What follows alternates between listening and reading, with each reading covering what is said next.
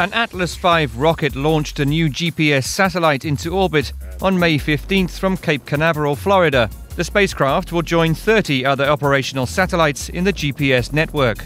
The Atlas V's first stage liquid oxygen and kerosene engine shut down at 4 minutes and 4 seconds after launch. The second stage hydrogen engine then took over, firing for a further 13 minutes. The rocket then coasted for 3 hours until it reached its destination, and the payload satellite was put into orbit. The new satellite joins 30 other GPS satellites on 6 different orbital planes. A series of satellites calculate velocity, time and distance of an Earth-based receiver to provide GPS coordinates.